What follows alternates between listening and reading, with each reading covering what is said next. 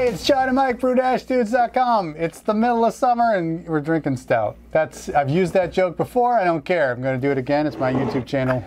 You know, that's how it is. I had to do it again. It wouldn't be a summer without pulling out a summer stout, especially as we're about to go into another string of super hot days here. Pull it out stout. Great. Pull it out. There we go. All right, so you're going to tell me more about this, and I'm going to enjoy it. You're going to enjoy it. While we talk? Yeah, so this is another derivation of my sort of house stout recipe that I'm going for. And in the summertime, I'm trying to create a stout here that is extremely approachable, extremely drinkable, delivers at some level the stout qualities that you want, but is not overwhelming. It's not going to wear you out, and it's not going to make you feel heavy, like maybe other versions of stout. You know, so this is loosely based off of an oatmeal stout recipe. Let me just give you the quick rundown. This is 75% Maris Otter, and it's 11% flaked oats. And then it's about 3.7% of roasted barley, English chocolate, and some medium crystal, which is at about 50 to 60 Lovibond English crystal. And then 1.8% of special roast. So it's about 13 pounds altogether, the recipe. So the original gravity on this baby is 1054. Finishing gravity is 1014, so the total ABV is just a shy over 5%. Okay. This was 50% tap water, 50% RO, just to sort of get rid of some of the extra chloride. It's got a heavy dose of sulfate just to balance out the chloride. It's about 12 grams of calcium sulfate and a little bit of lactic acid, because in this beer too, when I do some of these stouts, I hold back the roasted grains and I mash just the yellow grains. Yep. So a little acid to help that out, and then I top mash and recirculate to get the color and the flavor out of those roasted grains. This baby had just 1 ounce of Willamette at 60 minutes, 7% alpha acid. There's a little something different in a stout for me, but that's what I had on hand. And also an ounce of EKG to give it a little bit of that, hey, this is an English sort of driven stout at 10 minutes, but at 5% alpha acid, the EKG is the thing. Yep. But the only other thing I'd like to add to this, as far as evolution, is this is the West Yorkshire Wyeast. So I said when we picked that out of the lineup before that I would like to go back to some of my older recipes, my English ale recipes, and start throwing in West Yorkshire. So here we've got West Yorkshire in this beer. Tell me what you think, and just you can look forward to, there's another beer in process right now that had got a repitch of this West Yorkshire yeast in it too. Another English recipe of mine is coming down the pike. I don't have many criticisms, that's for sure. On the nose, notes of roast, notes of coffee, a small amount of chocolate, but really more roasty.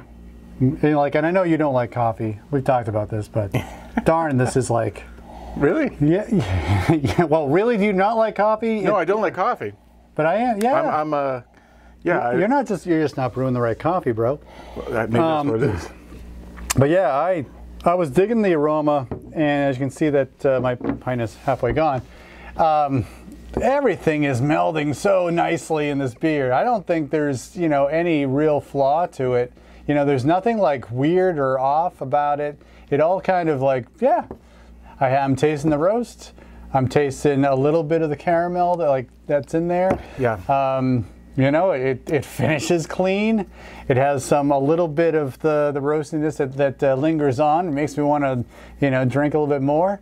Hop presence is, it's not overwhelming, but there is a little sense of it. There's a little bit of that EKG magic, a little herbal, a little floral.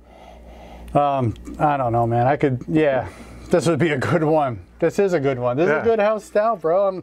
After the Pilsner sadness, I want to come over and say yeah, you nailed this. This is great. This is, so for me, the funny thing about the components, like the chocolate malt, the roasted barley, neither one of them are really saying, yeah, this is a roasted barley stout, or this is, right? It's just, but there's enough there that every sip you have, you're like, I need to have another sip in order to keep that flavor coming. About it. It's really like walking that line between almost being not enough of some sort of flavor profile. Yeah. But then enough. And for me, as I drink it, it's just, once you get halfway through a pint, you're really sort of now into it, and you've got a sustained flavor, and you're just drinking it to keep the good times rolling. Well, what's the one note you want to, like, you know, bring up in this? Because like I said, it kind of all melds well. Yep. So I'll back up my statement on it was a little like high. I don't know if it's just because it came out of the keg. Yep. Well, the carbonation was a little bitey. Yep. Like when I was drinking it, but other than that, it was just. I think that might actually be a function of maybe adjusting the overall pH of the beer. Okay. Right, and just getting the pH up a little bit.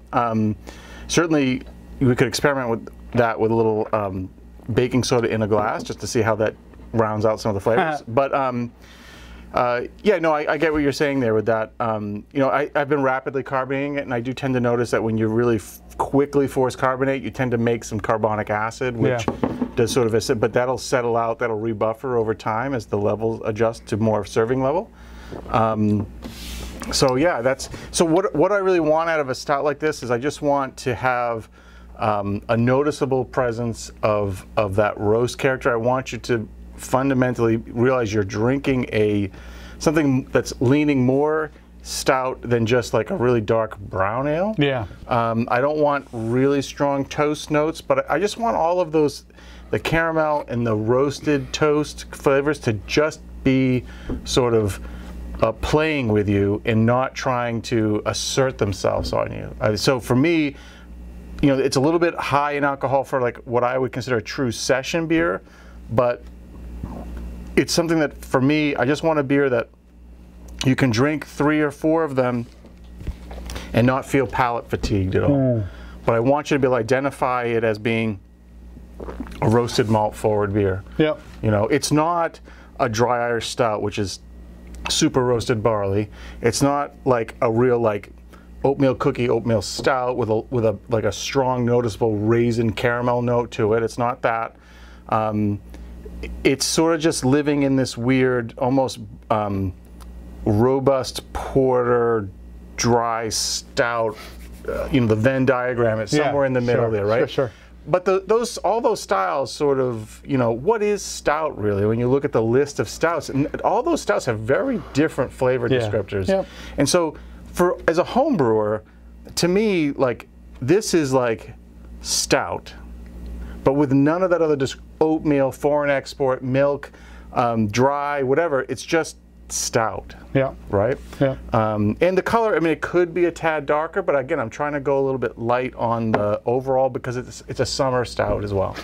Right? I mean, it's a summer-focused stout. But yeah, I guess. Yeah, you're right. So what would you do differently if you were to do it again? More roasted barley? I think I might amp up the roasted barley just a touch more, or change the Lovibond of the roasted barley or the chocolate malt, right? Just get a little bit darker or something with those. You know, maybe even upping maybe not changing that stuff, but just upping the special roast, because that brings a you know, a nuttier biscuit thing to it. But I've noticed too, when you're using Maris Otter, I get I think you can get too biscuity. For me, some of these beers get too biscuity, and then they don't become cloying, but they become just sort of saturating on the palate. And again, being a drinker that I want to drink when it's 90+ degrees out, I want to have something that's interesting but not fatiguing. And I think if we push some of those flavors too far, it becomes that way. What was the percentage of the roasted barley again? 3.7%. 3.7. Yeah. So you bump it up to 5. Which is half a pound in the recipe. Yeah. Very good. All right, well, I'm very happy with it. So thanks. You know, I thought you saw West Yorkshire coming through. I know that. I think that's what's like. Painting the blending the palate together. That's what's doing it. That's really true. Because I think some of these other yeast strains might accentuate, you know, one piece or the other, right? I think the minerality of the water is coming through the West Yorkshire too. A little bit. I think that's what some of the play on the bite and maybe the acidity quality too. There's a minerality to it that stands out to me. Yeah, I think. Yep. So how long has it been in the keg as I make a big mess? 6 days. 6 days. Okay. Yeah. 5 days. 5 or 6 days. I know. In your pursuit of the house stout, I think that this is a good next step. Yep. For sure. So I don't know. I'm happy with it. Again, everything blended well. There wasn't. It just with everything you told me in that recipe, I was like, yes, they're all playing together. Yeah. Like in the orchestra. Super harmony. You know, that's exactly right. I'm like, it's beautiful. Yeah. So, all right, good. House stout, summer stout. You know, you can even drink these during the dog days of summer. No big deal. No big deal. So if you like this video, give us a thumbs up. You know, perfecting house beers is a big thing of ours. I think we've had that on the list of things to talk about on this channel for a while. Yeah. But like, is that something you'd like to pursue? Like to have like a string of beers, maybe it be 3, maybe it be 4, that you've perfected the recipe, and this is your particular take on a style that you have on a tap, you know, for anyone who comes over at any point in time, ready to go. You know, is that something that's a part of the homebrew pursuit? Something that people know they're only going to get when they come to your place and drink your homebrew. You're like, you know what, that guy, that dude has a really great house stout. I'm going to pay him a visit, see what's up. So give us a thumbs up if you like this. Subscribe to our channel. We'll talk more about house beers and, you know, and just homebrew with us, because who else are you going to homebrew with? I don't know. Probably half a million other homebrewers on YouTube, right? For John and Mike, brew-dudes.com, brew on. Cheers.